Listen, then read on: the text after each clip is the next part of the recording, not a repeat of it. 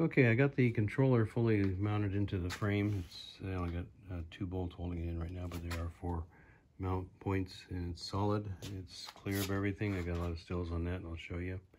We got it all wired up. Just temporary. You can see the wires are kind of just dangling down there.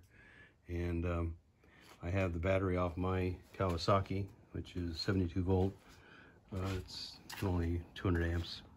But and on this side I have a master cutoff going to it, which we'll probably have mounted on top of the gas tank in the end product. But all the cables are hooked up, and throttle and power on switches are there.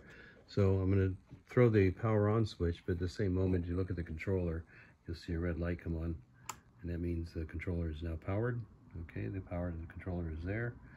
Okay, back up here to the throttle. We turn the handle, and you'll hear the noise.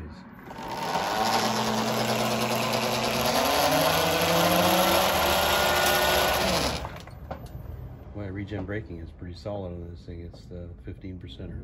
So anyway, basically we have a sort of working bike. It's getting closer, and we'll keep you posted. I got the batteries coming next week. We'll get started on that. Here's your voltmeter that came with this device, this bike, and you can see it's 81.2 volts, telling you your voltage, which is kind of nice and clean little deal. Put the tape back on there so it doesn't get scratched, and we'll continue. Just to let you know, it should be working. Let me check one other thing here. This is mode 1. Okay, mode 2. It works, and mode 3. Yep, they all 3 work. Frank tested them today out at Hollister, and he found out mode 1 on the 200 amp model here, which is this one, but I think it's still RPM limited. It got up to 37 miles an hour. The mode 2 got up to 47 miles an hour, and mode 3 got up to 53 miles an hour.